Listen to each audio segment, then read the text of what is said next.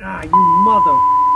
Guys, welcome to the channel, Entrepreneur Army. We're going to be doing a proportioner build, or well, it's going to be a rebuild for me. But if you're looking to build a proportioner, metering system, anything like that, watch this video. And I got this stuff all over my hands, so wear gloves. And if you're liking the vibe, please subscribe. Like I spoke about in the last video, we have a crack. Is that coming up in there? There's a crack right about there. Hopefully it's coming up, but I'm gonna take this down and we're gonna reassemble it. So if you're gonna build one or need to reassemble yours, you're gonna learn something. One more thing, guys, it's always in the last spot. The crack or leak is always somewhere you forget to look. Always check your bushings like that. That's the one that broke, but it was right here. So we fixed that with a 3/4 by 1/2 inch piece instead of 1/2 inch barb bushed down or bushed up. But another thing, always check your bulkhead fittings, all right?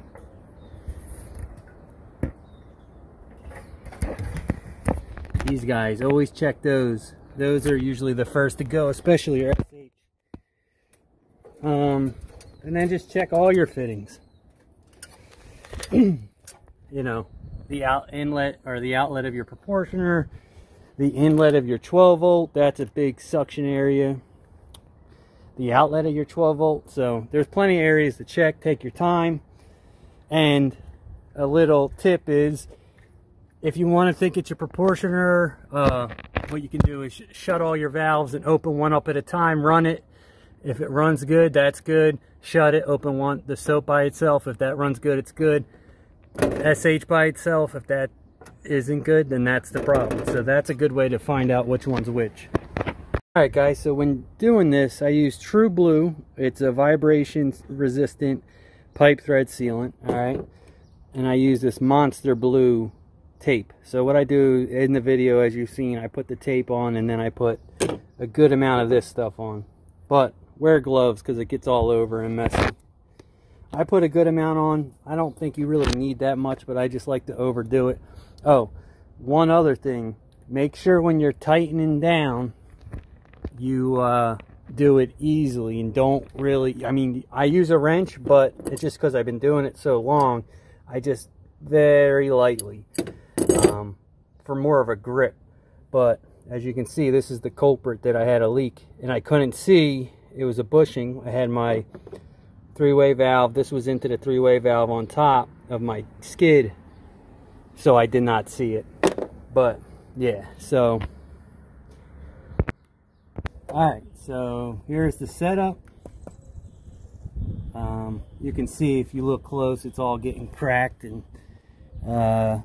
you know, just getting wore out, you know, especially if your rig's, you know, using SH a lot, roof cleaning, that kind of thing. This is going to happen more quickly than others. So here we go.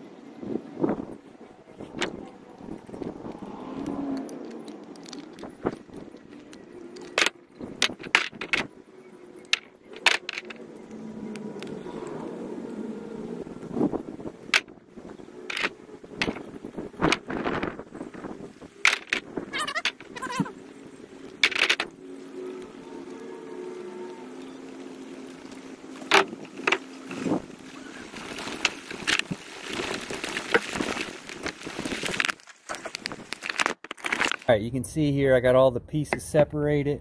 I'm just going to get some of this blue crap off. And what I'm going to do is put a small piece of tape on each fitting and True Blue. So check me out.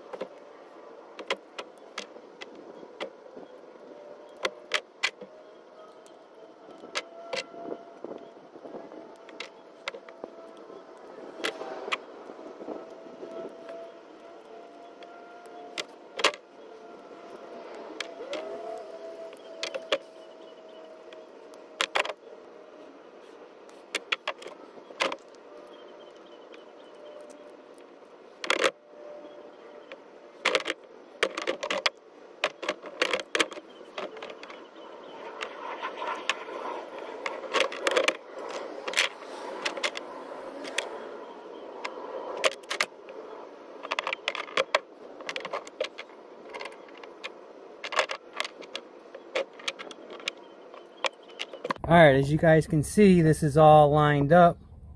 I got blue tape on everything. Oh, another thing is make sure these arrows right. There's arrows. Shit.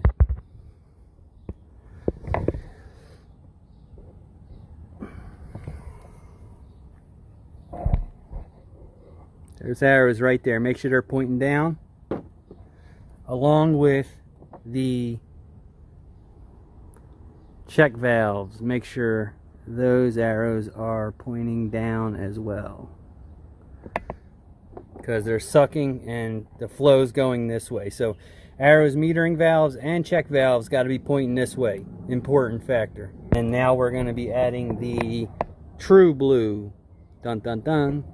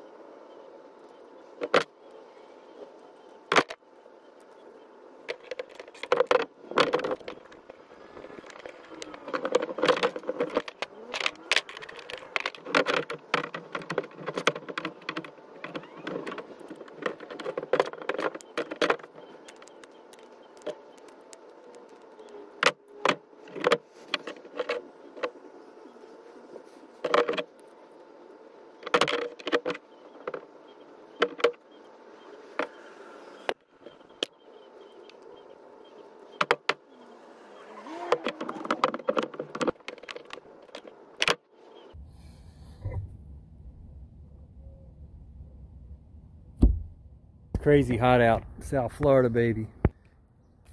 We got it fixed though. We're getting the distance back.